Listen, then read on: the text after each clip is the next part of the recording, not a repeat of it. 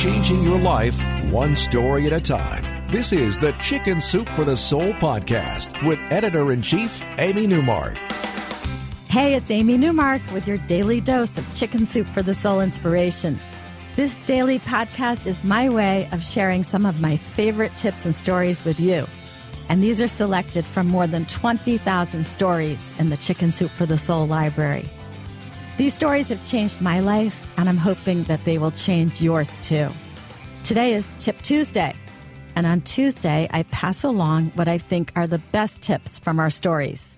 These are actionable ideas that you can use in your own life, ideas that are simple and universal. They should work for everyone. In our last podcast, we heard what Georgia Schaefer had to say about eliminating the negative from her life and making sure that her friends add value to her life. We learned that we can indeed choose our friends.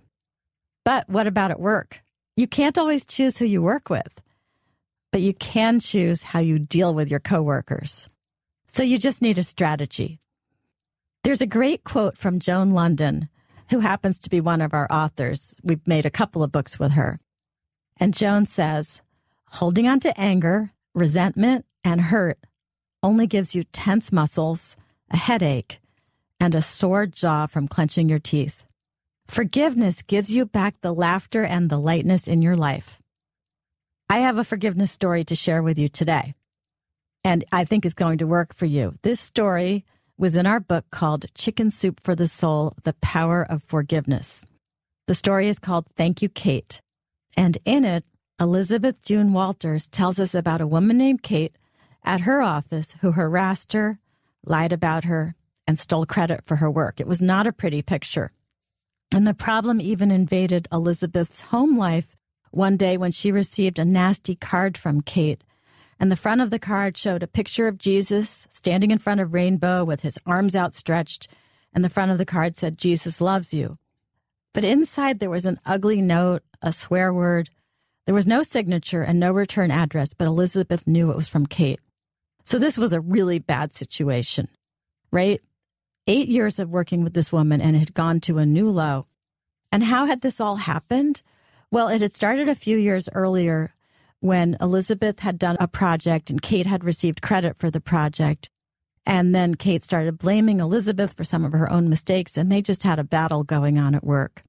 Elizabeth knew that Kate had a difficult home life, so she tried to be understanding.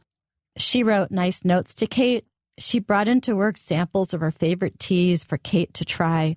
She apologized to Kate for whatever she had done that had offended her. But nothing worked, and Elizabeth was dreading going to work, even though this had been her dream job. She had loved this job. So Elizabeth talked to a friend about it, and her friend said, why don't you pray for Kate? No matter how you feel, just pray for her and wish her well. It's hard to be mad at somebody who you're praying for. Elizabeth tried it, and it was working a bit, but it still wasn't enough. She was still miserable at work. And then one day, Elizabeth was saying the Lord's Prayer, and she listened to the words that she was saying. Forgive them that trespass against us. And she realized, oh, I have to let it go. And by the way, you don't have to be religious for this to work. It can work for anyone in any situation. If someone is being a jerk to you, you just have to let it go because it's not about you. It's not personal. Whether it's someone at work, at school, out in your community, the cashier at the store who's grumpy today because she's having a bad day. Their treatment of you is not a reflection of what's going on with you. It's something behind the scenes in their own lives. You can't take it personally because it's not actually about you. Elizabeth started saying every day to herself, Kate, I forgive you. Kate, I forgive you. Kate, I forgive you. Until it became true. And she got over her resentment. And she just felt sympathy for Kate, for whatever was going on in Kate's life that made her act that way at work. Elizabeth says, Kate never knew that she taught me one of the most important lessons of my life, how to love and forgive someone who hates you. That lesson has transformed all of my relationships, making me a better, more loving wife, mother, and friend. So Booker T. Washington has a great quote. You know, he was the civil rights activist, the advisor to many presidents, and he knew plenty about difficult colleagues working in Washington. And he said, "I will permit no man to narrow and degrade my soul by making me hate him." That's a great lesson for today. Haters just make us unhappy, so we just shouldn't participate. I'm Amy Newmark. Thank you for listening to the Chicken Soup for the Soul podcast today. I would love it if you would help me spread the word about the podcast by telling your friends and your colleagues at work.